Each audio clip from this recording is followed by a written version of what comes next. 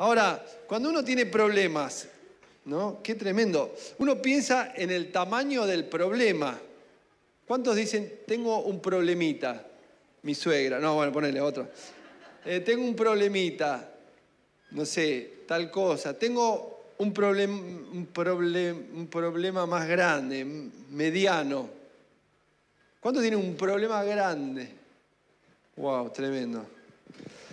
Ahora, no sé si van a coincidir conmigo, ¿no? Pero cuando uno piensa en los problemas, es como que te atraen la mente, ¿no? Te atraen el pensamiento, te atraen, porque generalmente el problema, ¿qué te genera?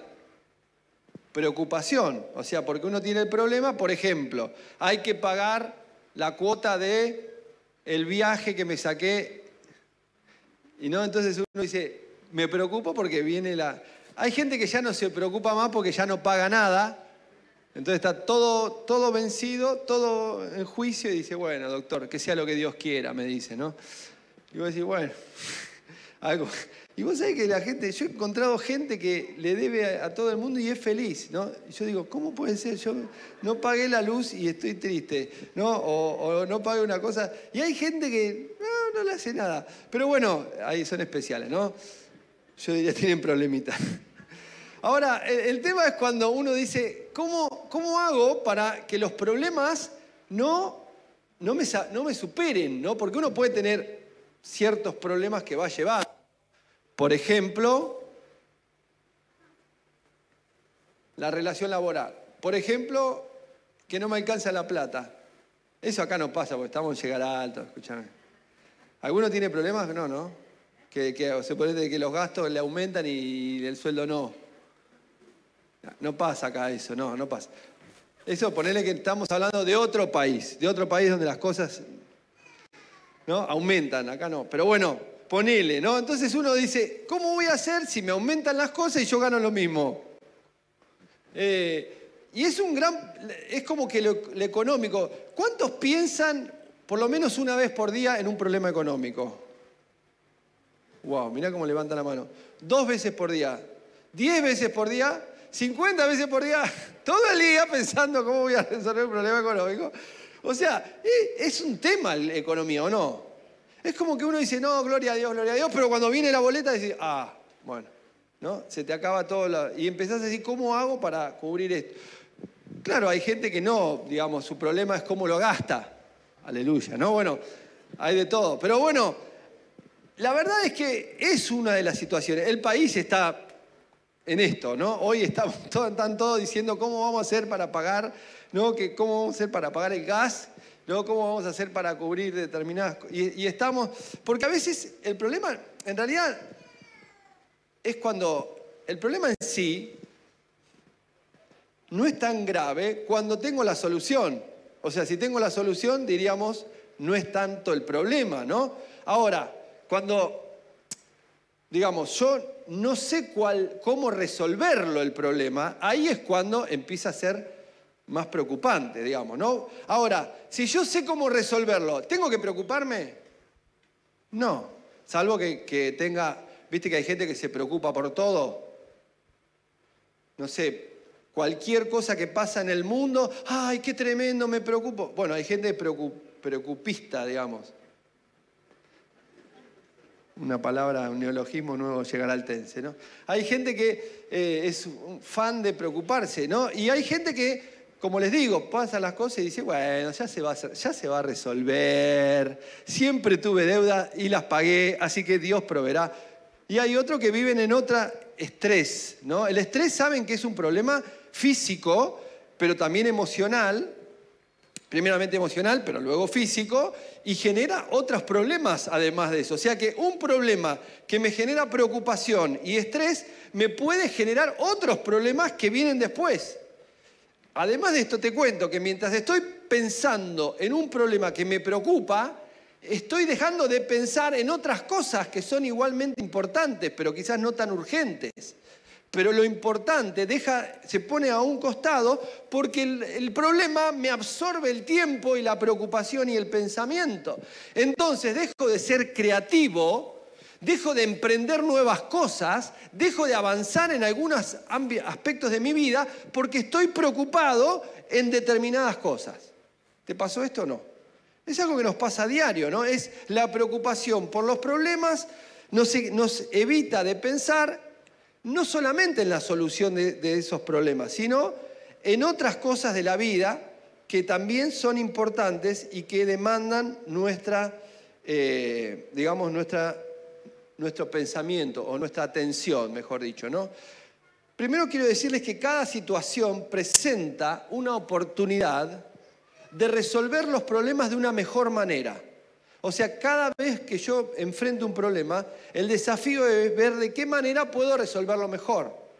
Esto significa, si yo siempre atravieso el mismo problema y vuelvo a caer, o digamos, vuelvo a tropezar con la misma piedra, el problema no es la piedra, el problema soy yo. ¿Ok? O sea, si yo siempre vuelvo a enfrentar, por ejemplo, Jesús dijo, ¿qué dijo? Miren las aves del cielo y los lirios del campo. ¿Qué dijo? Si mi Padre los alimenta, ¿no va a cuidar también de ustedes? Por eso no se preocupen por las cosas de este mundo. Dice, busquen primeramente el reino de Dios y su justicia. Y todo lo demás será añadido. Eso dice Jesús. Ahora yo, ¿cómo lo tomo eso? Bueno, gracias Jesús por lo que decís, pero ¿cómo hago para pagar? Muy lindo todo, pero... Y ahí empiezo a, digamos, como ser absorbido por el problema. Cuando hablamos de el mensaje de hoy, fuera de la caja, piensen en una caja y piensen en resolver problemas. Se dice que pensar fuera de la caja para resolver problemas es enfrentar en esa situación y resolverlos de una manera no convencional. O sea, de una manera no lógica o lineal, ¿no? Darle lugar a una nueva perspectiva respecto del problema. Pensando que si yo siempre reaccioné de una forma, lo más probable es que no pueda resolver el problema si no cambio la forma de reaccionar. No sé si me sigue.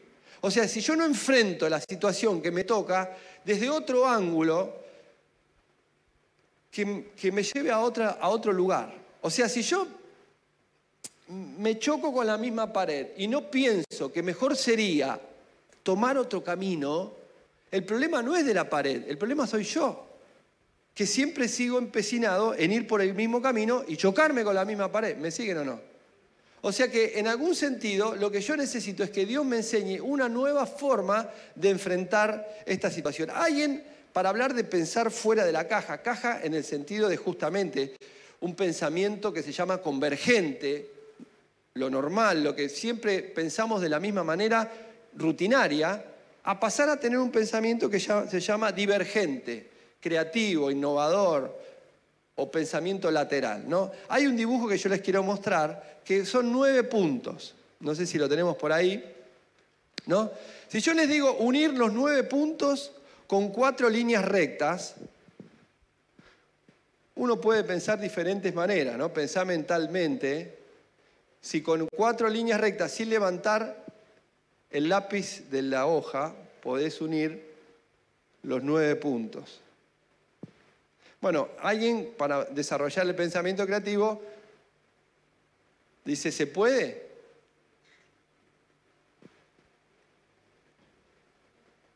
Bueno, después lo pueden hacer en su casa, ahora no vamos a hacer, ¿no? Pero ¿quieren que le dé la respuesta? Bueno, la respuesta no está uniendo los puntos, la respuesta está...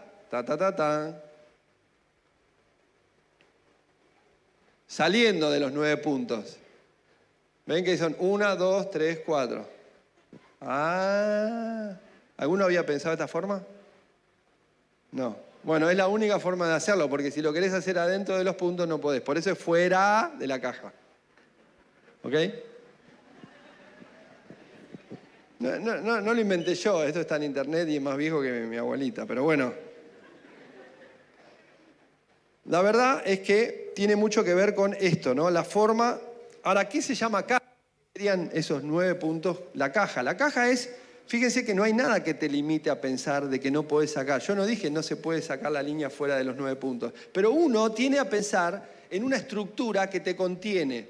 O sea, se llaman también paradigmas. ¿no? Estructuras de pensamiento que te llevan a pensar de que un problema se resuelve de una sola forma. Por ejemplo, con plata. ¡Error! La plata no es el problema. Ninguna menche. Estamos mal. O sea, la plata no es el problema. El problema no se resuelve con plata. La plata es circunstancial.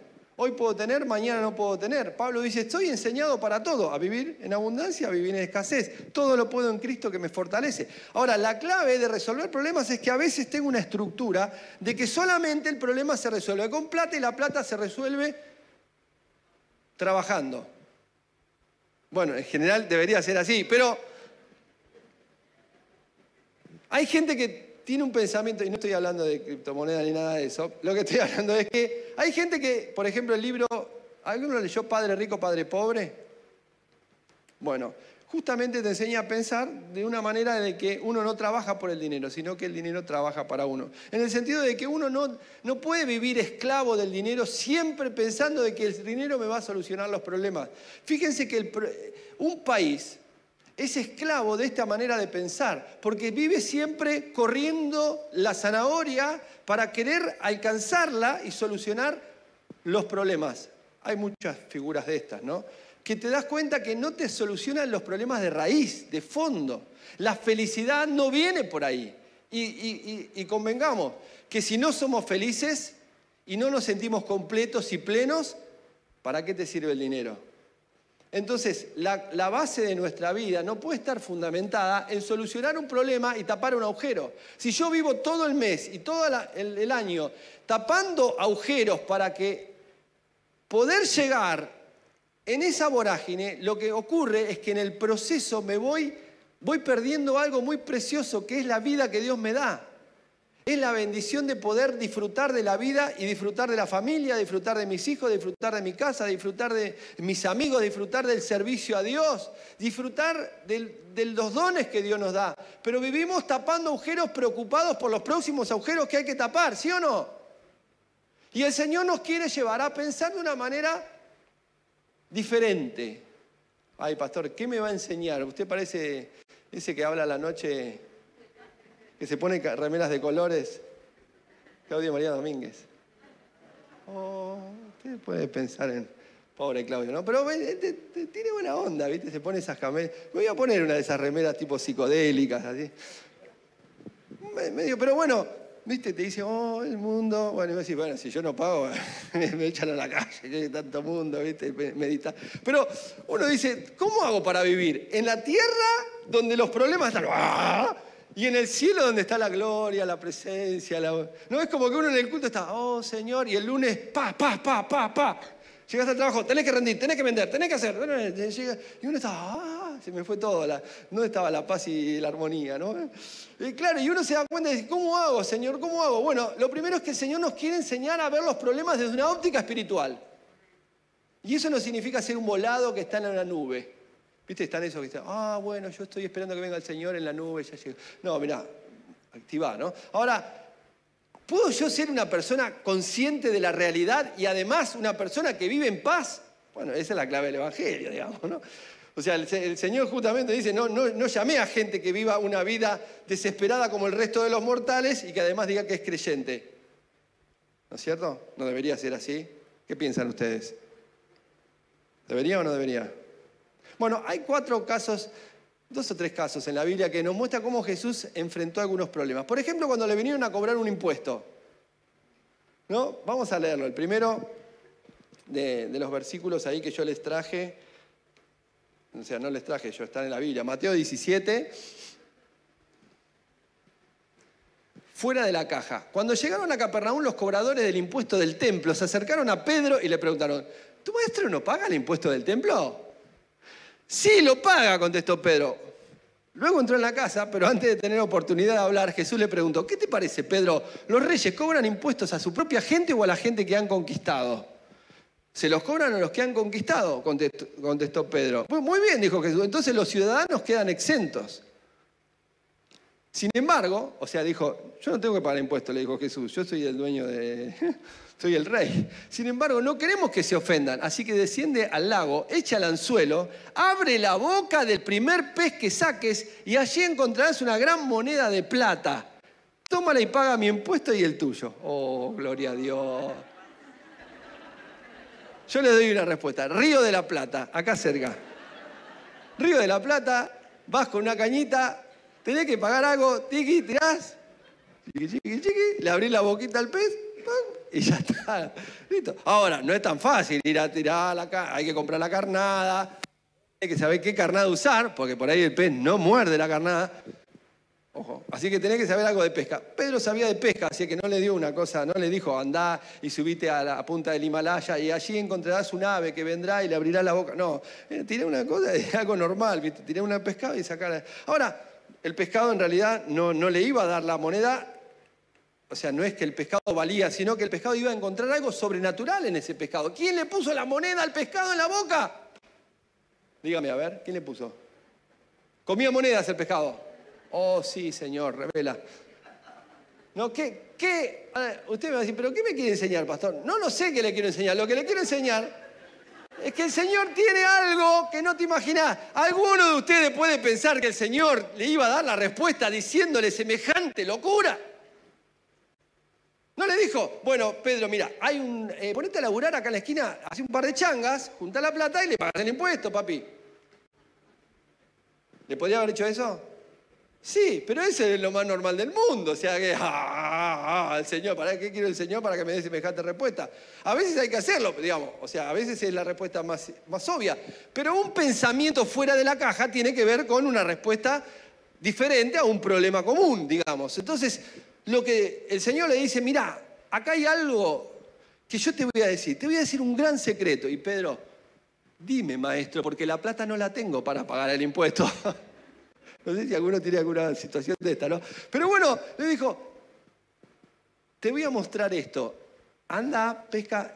Claro, uno dice, pero qué loco eso, ¿no? ¿Cómo puede ser que Dios estaba ahí? Claro, cuando uno hace lo que Dios te manda hacer, en realidad está la respuesta.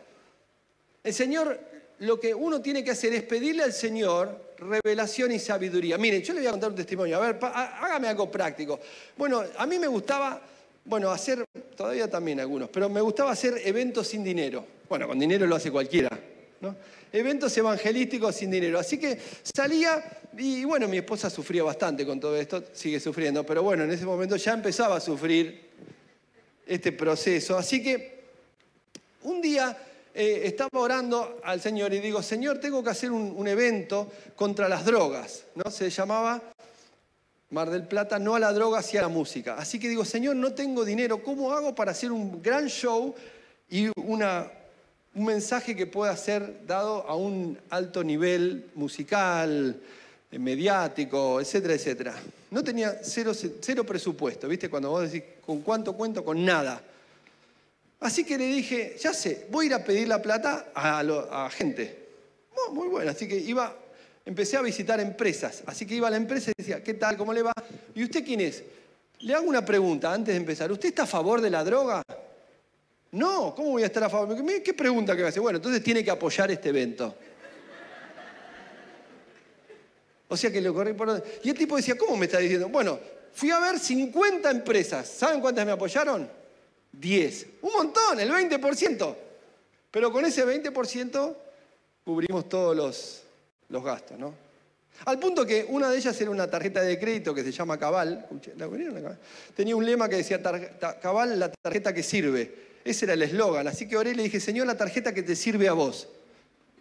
¿Sirve? Que te sirve, ¿no? Que te sirve a Dios. Así que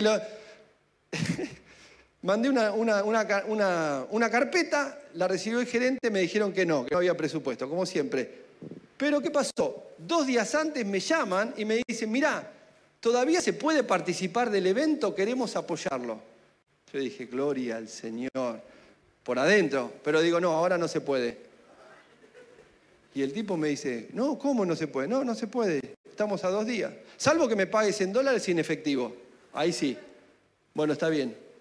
Venía a buscarlo. Bueno, gloria a Dios. Y yo necesitaba esa plata para dar adelantos a otro lugar. La cuestión es que Yo no me lo imaginaba, pero en ese momento Dios abre puertas que uno no se imagina. Le doy otro ejemplo. Estaba haciendo un evento y queríamos donar un asado. Queríamos hacer un asado y juntar fondos. Pero no teníamos el dinero para comprar la carne. Así que orando, el Señor me trae una estrategia. Contratar un frigorífico y ofrecerle una campaña de marketing, pasearle una vaca por la ciudad. Te voy a decir, es un delirio. Bueno, fui a verlo al hombre, fundamos en esa semana, comenzamos una empresa de marketing y publicidad. Lo fui a ver y le dije, mire, tengo una propuesta para su empresa, pasearle una vaca en un carrito por la ciudad con un cartel que diga, hoy sería atacado terrible por Sociedad Protectora de Animales, ¿no? Me agarrarían los veganos, me sacan a los tiros. Pero en ese momento era lo más normal para mí. O sea, la cuestión es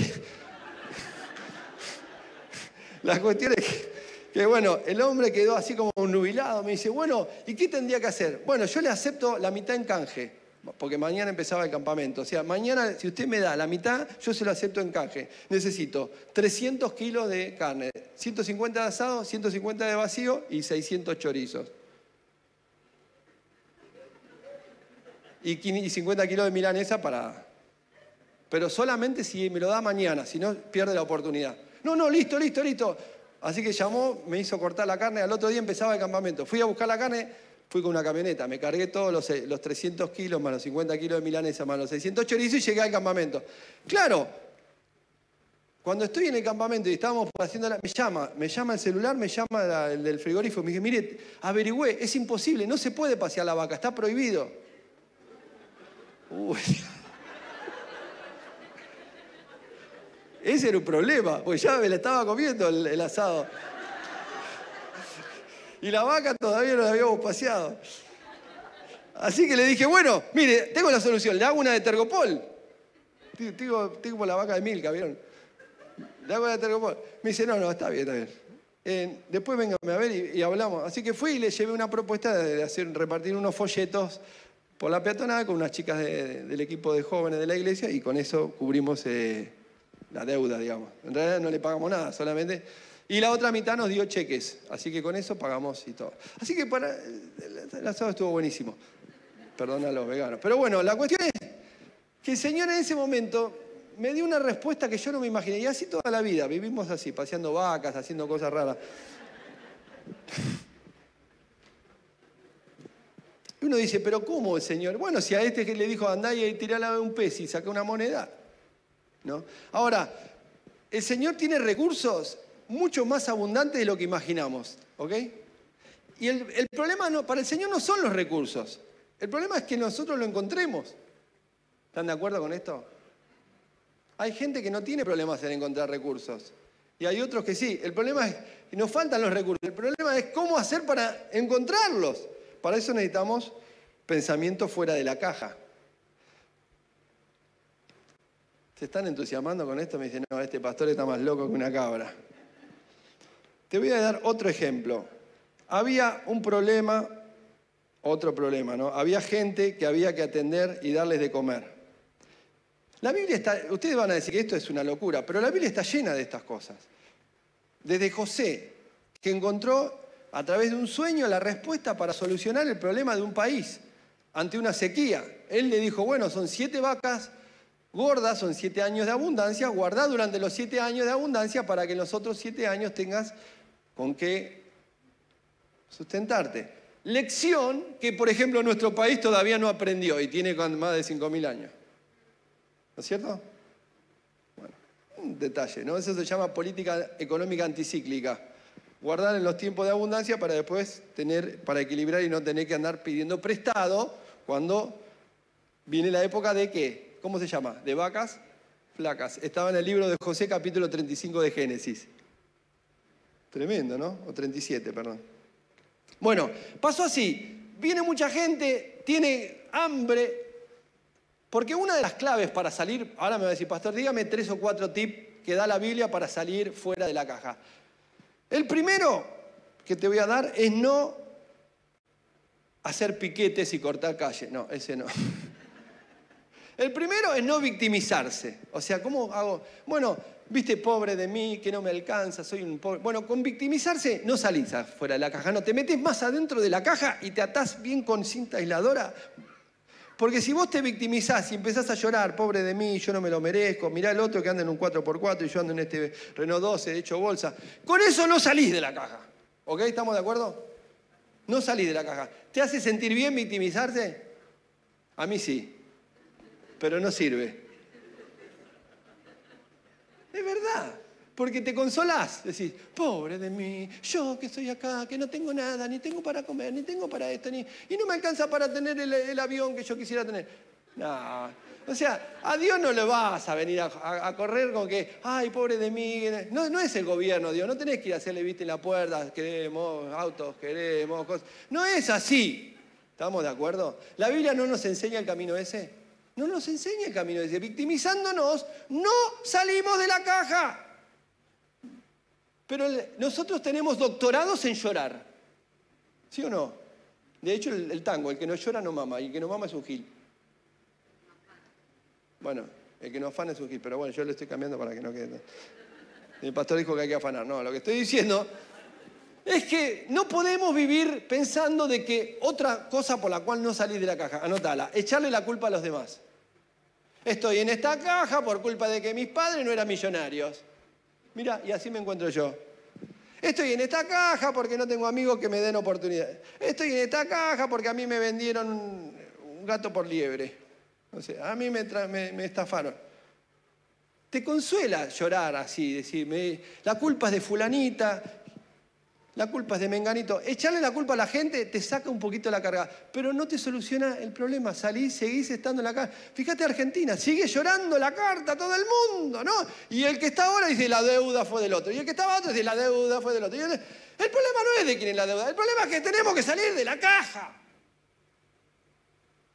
Tenemos que cambiar la manera de hacer las cosas, la matriz de resolver los problemas. No se resuelve un país imprimiendo billetes, porque esto genera inflación. Está recontra 1000 probado, tienen 20.000 premios Nobel que ganaron por entender que no se soluciona. Y bueno, pero no encuentro otra, se imprimí.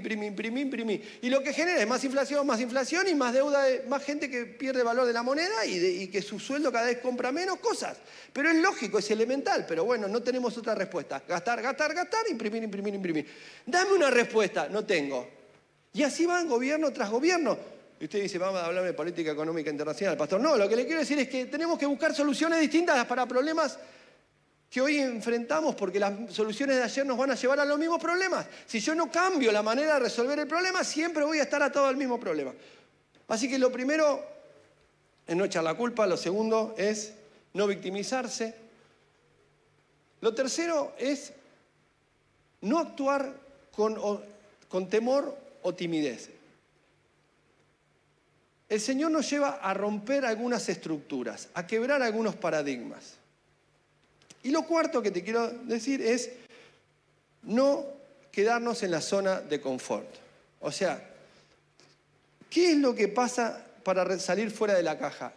Tenemos una tendencia a lo conocido, a la costumbre, a lo que ya hemos experimentado antes. Y es justamente la causa que nos vuelve a hacer entrar a los mismos resultados. Alguien dijo, locura es pensar que haciendo lo mismo tendremos diferentes resultados. Dicen que lo dijo Einstein, yo no lo escuché, pero bueno. Vamos a leer, miren, pasó un problema, Lucas 9, 12, 17. Había mucha gente, había que darles de comer. Jesús le dice, ¿qué hacemos, muchachos? Miren, dice, al atardecer los discípulos, ¿se puede poner más grande la letra? No. Los discípulos se le acercaron y le dijeron, despide a las multitudes para que puedan conseguir comida y encontrar alojamiento para la noche en las aldeas y granjas cercanas. En este lugar alejado, gracias, no hay nada para comer. ¿Qué había? Un problema. Los 12 discípulos, de los 12 no hubo uno con una idea. Y le vinieron así como, hemos resuelto los 12, ¿eh? ¿No es cierto, muchachos? Sí, Pedro, los 12, ¿eh? Que despidas a la gente, Señor, y que la mandes a la casa, porque no hay nada para comer. ¿Ok? Esa es nuestra respuesta al problema. Que la mandes a la casa. Y Jesús estaba de acá, como, muy interesante, ¿eh? Esa es la manera que ustedes tienen de resolver el problema de la gente. ¿Y yo qué estoy acá? ¿Pintado? ¿Qué vieron hasta ahora? ¿No vieron milagros? ¿No vieron que Dios abre las puertas, que Dios genera cosas? ¿Viste cuando le traemos al Señor soluciones y lo sacamos a Él como que Él no puede hacer un milagro? No hay. Estás con Jesús. Jesús es el que te puede dar la salida.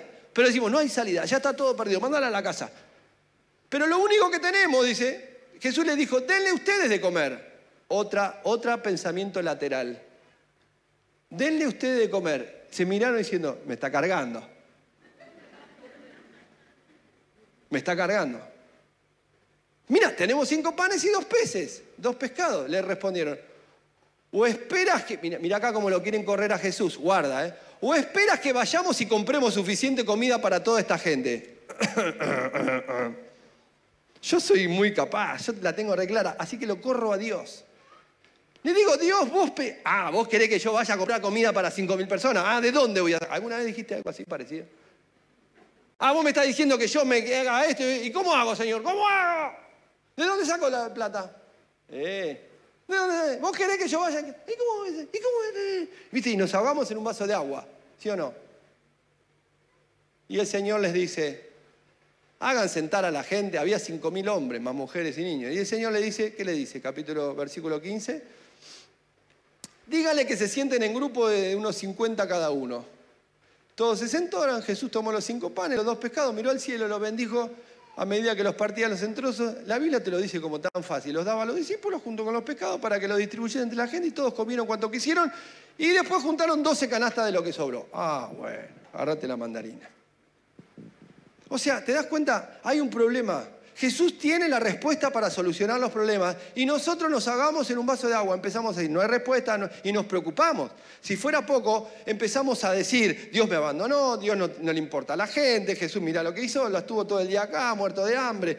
Y encima la gente pobrecita que estaba sin comer, la mandaban a la casa y la gente iba a decir, mirá los discípulos, no nos pudieron ni dar de comer, no previeron que podíamos tener hambre. El pensamiento lógico, pero Jesús tenía la respuesta sobrenatural. Así que yo te digo, iglesia, llegar alto, empecemos a decirle a Dios, Señor, dame una estrategia fuera de lo común. Señor, si vos me das fe, si vos tenés el poder, ¿por qué no abrimos cosas nuevas para solucionar problemas de la gente? Los problemas de la gente, eso se llama innovación social. Innovación social, los problemas de la gente. Cada uno dice, no, si yo no puedo resolver mi problema, ¿cómo le voy a resolver los problemas a los demás? Justamente es el punto, porque estoy encerrado, ahogado por mis propios problemas, no estoy pensando en pedirle a Dios estrategias sobrenaturales para resolver los problemas de los demás y que el Señor se lleve toda la gloria. Porque hay que ir a hacer sentar a la gente. Esa es nuestra parte. El problema es que estamos encerrados en decir, no, estoy cómodo, mandar a la gente a la casa. El problema es que no quiero salir de mi zona de confort, no quiero pagar el precio, no quiero arriesgarme, no quiero tener el pensamiento de decir, me voy a poner en una situación incómoda, algo que nunca hice, algo que me puede salir mal, y eso es volver a la caja. Y Dios te dice, vamos, salí de la caja, atrévete a más. Quiero cerrar con el último ejemplo, y es el caso de un paralítico que tiene 4 amigos, conocen la historia, libro de Marcos, son 3 o 4 versículos nada más. Había 4 paralíticos, lo traen a un lugar donde estaba Jesús. Si no está, ahí está. Dice, mientras Jesús y los discípulos se acercaban a Jerusalén, llegaron a la ciudad de Betania, vayan a la aldea, en cuanto entren verán... No, este no, era el otro, perdón. Acá está, Marcos. Cuando Jesús regresó a Capernaum varios días después, enseguida corrió la voz que había vuelto a casa.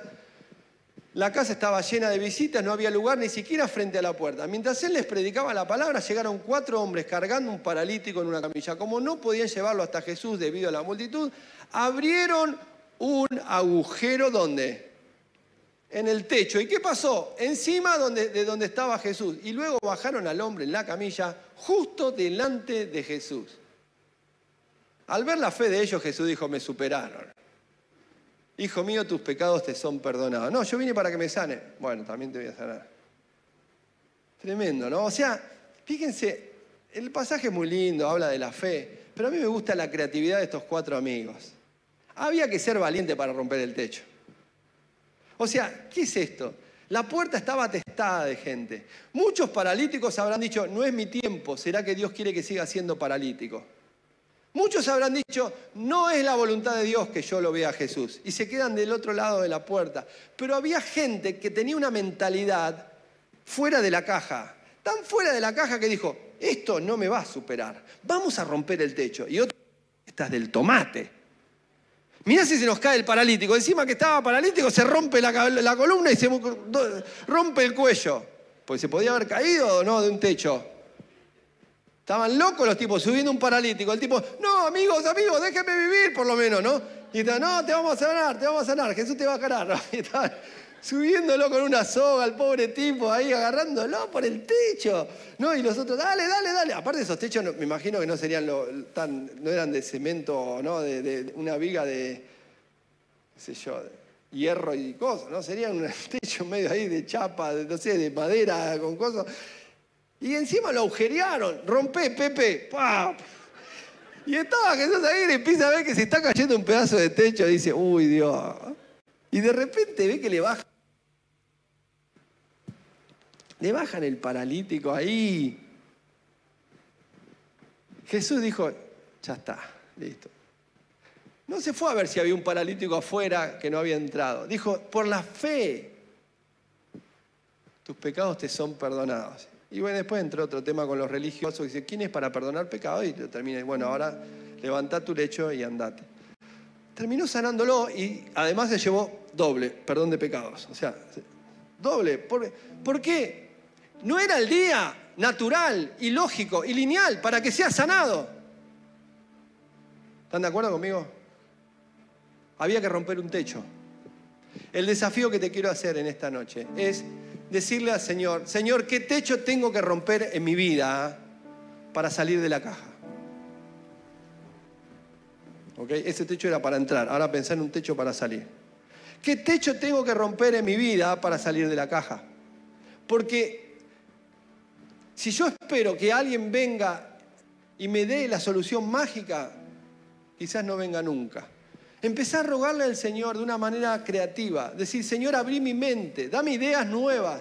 Cosas que ni oído o yo ni subí a corazón de hombre están preparadas para que lo hagan. Este es un mensaje desafiante. Es para gente que quiera entrar en una dimensión de fe. Es para gente que digan, cuando le digan no se puede, digan, para mi Dios todo es posible. Es para que cuando le digan, mira, en este país está todo mal, para mi Dios no hay límite en ningún país. Dios tiene llaves para abrir que pueden ser mucho más grandes de lo que yo me imagino. En mi mente pequeña, en mi mente finita, tengo que darle lugar al Espíritu Santo para que rompa todos mis límites, mis paradigmas, mis preconceptos de que no se puede, de que está todo limitado, y pueda empezar a creer que puedo entrar a encontrar ese pez que tiene esa moneda que yo necesito para solucionar un problema. Porque lo que tenían que hacer era solucionar un problema. Para dar buen testimonio, eso es lo que dijo Jesús. Así que lo que yo necesito hoy es poder entrar en una dimensión creativa para abrir mi mente a lo nuevo de Dios. Para poder empezar a decirle, Señor, hasta ahora hice las cosas de una manera y me fue así. Vos podés cambiarme la rutina, podés cambiarme el patrón de repetir, de volver a cometer el mismo error, de volver a entrar en eso que no la veo. Señor, abrime los ojos espirituales. Señor, si hasta ahora no pude evangelizar a nadie porque Señor, dame una estrategia nueva. Señor, si hasta ahora no pude encontrar una salida para determinado asunto, dame una estrategia. Ayer estaba hablando, anteayer, con una mujer que le dimos un premio, científica, experta en biología molecular, y le dijimos esta palabra: Dios te va a dar una idea para que puedas solucionar. Ella trabaja para el sistema inmune contra el cáncer, para atacar y vencer el cáncer. Dios te puede dar una idea, y me miraba, Dios te puede dar una idea, una forma de resolver el problema para que esas células puedan ser destruidas de una manera sobrenatural. Dios te puede dar una idea y vas a ganar un premio Nobel. Le dijimos así, me miró como diciendo. O sea, esto puede ser desde encontrar la cura al cáncer hasta encontrar una puerta para un trabajo. Puede ser mínimo o puede ser algo tal. ¿Hay para Dios una diferencia entre dar una puerta y una llave para solucionar un tema físico a un tema económico? Pero se dan cuenta que a veces lo urgente nos quita mentalidad para resolver problemas importantes para la humanidad. En esta sala hay suficiente recurso para cambiar la historia del mundo. De vuelta, se lo voy a decir. En esta sala hay suficiente recurso humano para recibir de Dios el poder, la autoridad, la gracia, la sabiduría para cambiar el mundo. Créanlo, creámoslo. Somos hijos de Dios. Somos hijos de Dios. Somos hijos del Señor. Veamos grandes problemas y busquemos grandes soluciones de un gran Dios que tenemos. No nos quedemos con el no nos quedemos en la mente pequeña, en la mente limitada. Tenemos un Dios que todo lo puede.